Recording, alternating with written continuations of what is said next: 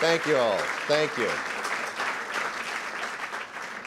Thank you very, very, very much. I have the wonderful honor and distinction of introducing our most distinguished guest tonight. But, Mr. President, with your indulgence, I would like to express some thanks to a few people before I turn the microphone over to you. First of all, to Al Simpson. Gosh, with a guy like that as your friend, who needs enemies? He is such a marvelous man and been such an example for me. I'm just thrilled and excited not only to been from Cranbrook School with him, but to be able to aspire to be a colleague of his, and Bill Cohen's and Phil Graham, who are the hosts, co-hosts of this evening tonight, and I thank them very much, and all their colleagues, who I hope you all have had a chance to meet with and will meet with tonight, and whose presence here means so very much to me. And to the Heisman family. And that's really what it is. It's a family of people who have shared so much of our lives together. For them to be here and to be a part of this evening has made it very special to me. I suppose there are a couple of days in your life that make a difference. The day you're married, the day your children are born. And I have the feeling that today is a day very much like that for Judy and me. And we appreciate all of you and what you're doing to help us make our dream become a reality.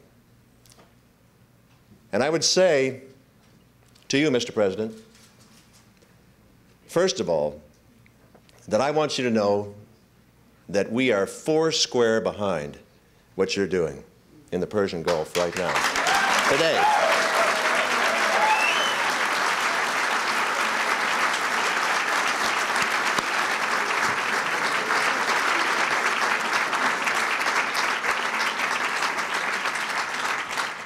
It's apparent that all of America is behind you. And for you to take time on this particular day, with that going on, to be here on my behalf means something very, very special. And I don't know, when future generations paw through the events of the Reagan years, what they'll focus on. But I'm confident of one thing, that they'll know that Ronald Reagan was the president who restored America's faith in America.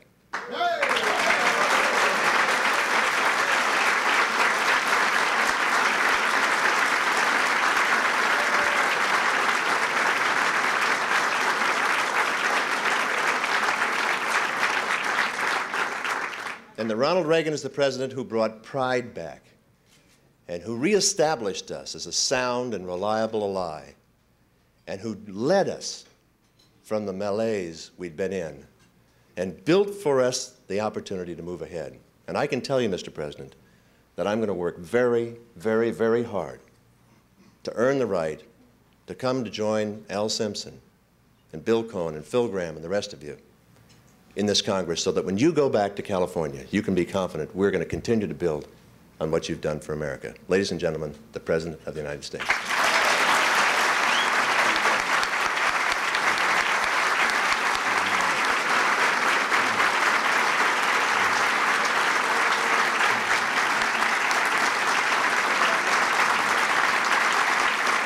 Thank you.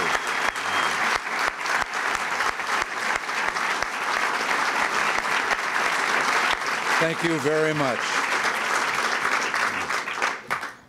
Thank you, and thank you all, and senators, distinguished guests. You know, more than half a century ago, there was a halfback at the University of Chicago who was so powerful, so skilled, and so dashing that he became a hero to millions of football-loving Americans, including a certain young fellow named Dutch Reagan. In 1935, this great halfback, Jay Berwanger, received a new award, and the tradition of the Heisman Trophy was born.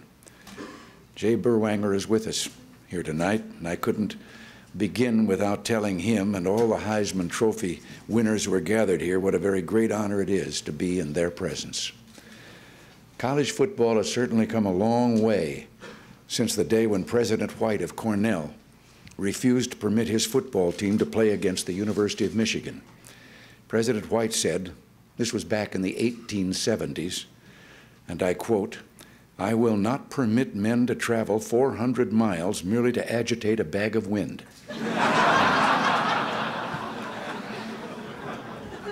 You know, I told President White I thought he was overreacting.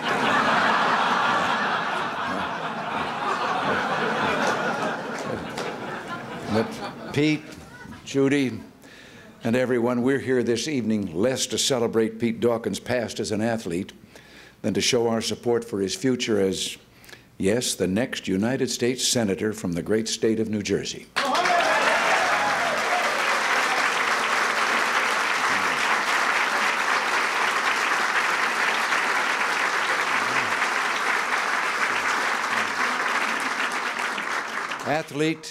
Athlete, scholar, soldier, businessman, Pete Dawkins is one of the finest candidates to compete in the elections of 1988. But I'll go even further. Pete Dawkins is one of the finest candidates I've ever known. The reason goes beyond Pete's extraordinary competence and skill. It has to do with his deepest values, with his fierce belief in freedom in the family, in economic opportunity for all. On the issues, Pete has already staked out forthright positions. He stands with me in wanting to keep your taxes low in order to keep our economy growing. He's staunch in his support of the Strategic Defense Initiative, which Pete has rightly called a step to reduce the threat of nuclear arms. And he understands the need to keep the pressure on Soviet-backed regimes by supporting those struggling for freedom around the world, especially in Afghanistan and, yes, in Nicaragua.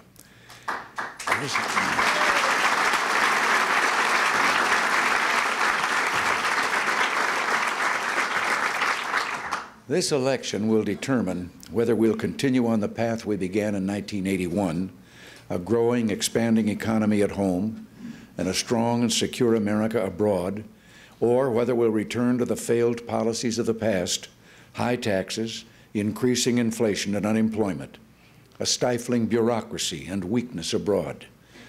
Our opponents are saying that America wants to return to the good old days of the 1970s. Well, I don't know about you, but I don't think that's what the public wants. We're prepared to move forward into the next decade and tackle the new challenges that it offers.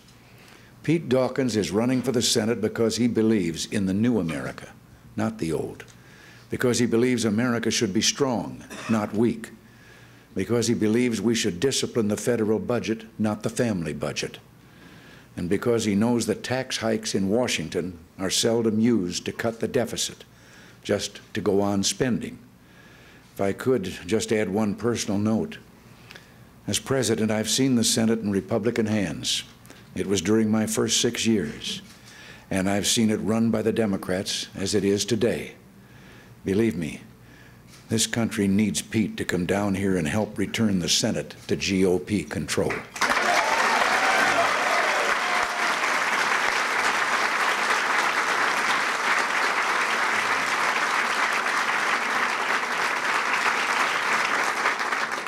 But to turn for a moment from the nation as a whole to the state of New Jersey, the state so many of you serve and cherish, under the outstanding leadership of Governor Kane, New Jersey has changed in recent years, changed dramatically.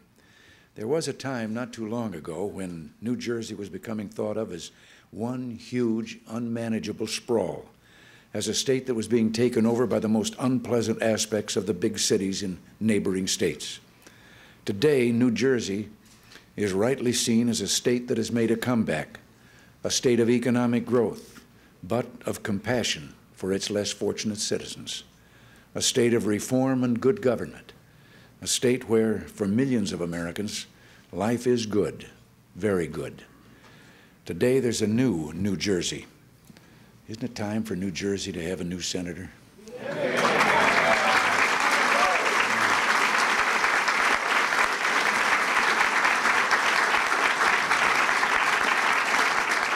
I hope Governor Kane won't mind when he hears about this, but every time I think of Pete, there's a phrase that goes through my mind.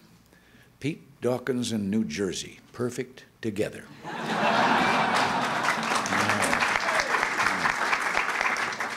Now, with all of these football greats here, if you'll permit me, I'd like to close with a football story. Back when I was in Hollywood, one day I picked up the Daily Variety and read where Warner Brothers was announcing that they were making the life story of Knute Rockne. Well, that's all I'd thought about from the time I hadn't been in Hollywood too long, and that was on my mind, having been a sports announcer. And all I ever wanted to know, if they made the story, was to play the Gipper. And I approached Pat O'Brien, who intervened with the producer who was going to do the Rockne story. Well, he was, to put it mildly, unimpressed with my credentials. He started by telling me I didn't look big enough for the part. Well, I wasn't very polite, because I told him, "You're producing the picture, and you don't know that George Gipp weighed 5 pounds less than I weigh right now?" He walked with a kind of a slouch, almost a limp. He looked like a football player only when he was on the field. And then I went home, because some cameramen in those early days had told me that the fellows in the front office only knew what they saw on film. I dug down in the trunk and came up with my own pictures of myself playing football in college and brought them back and showed them to the producer. Well, believe it or not, he let me do the test. And Pat O'Brien, knowing of my nervousness and desire, graciously agreed to be a part of it. Normally, stars of that standing do not help someone out in a screen test. They leave that to someone of lesser importance. But of course, I had an advantage. I'd known George Gipp's story for years, and the lines were straight from Knute Rockne's diary. The test scene was one that I'll never forget, one that said something about what Rockne liked to see in his players. It was George Gipp's first practice. Rockne told him to carry the ball for the scrubs. And Gipp just looked at Rockne and cocked an eyebrow and said, "How far?" Well, he answered that question himself by carrying the ball 60 yards through the varsity the first time he got his hands on it. Incidentally, as he came back with the ball, having scored the touchdown, came back with the ball, he tossed it to Rockne and said, "I guess the boys are just tired." Well, as I say, Knute liked that spirit in his ball players.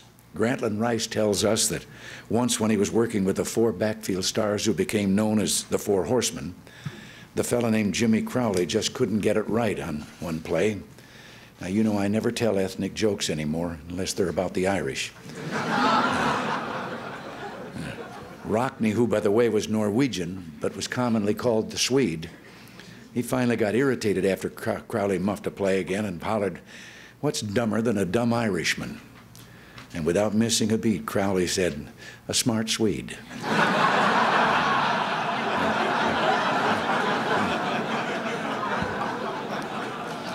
But to be serious, Pete Dawkins reminds me of George Gipp more than a little.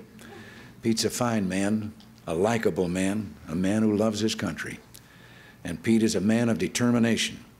You don't go from being a polio victim at age 11 to winning the Heisman Trophy without lots and lots of determination.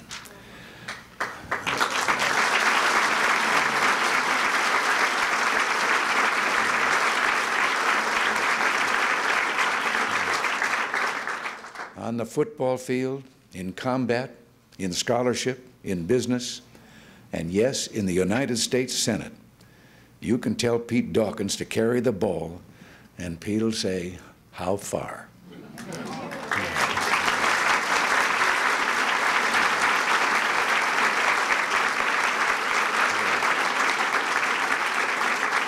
Well, I'm very proud and pleased to be here. Never thought I'd be associating with that many Heisman Trophy winners.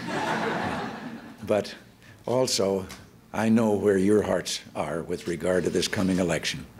Do everything you can and buttonhole those neighbors.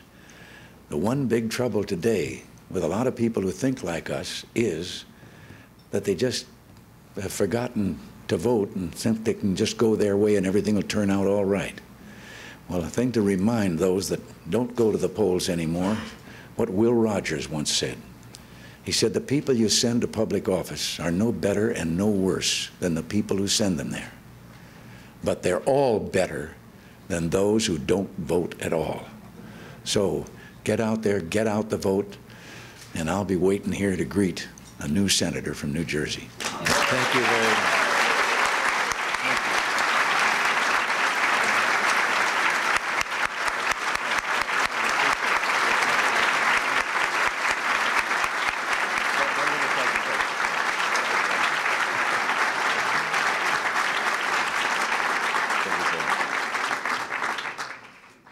Thank you very much, Mr. President, for those very, very, very kind and inspiring words. And believe me, they will gird me on to another quarter and another and another.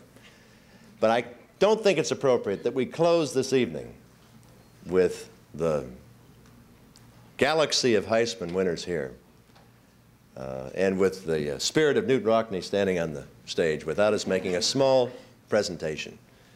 And I have here a football signed by the Heisman Trophy winners for the President. And I would just like, on behalf of all of them, sir, to present it to you and to the Gipper. Thanks very much.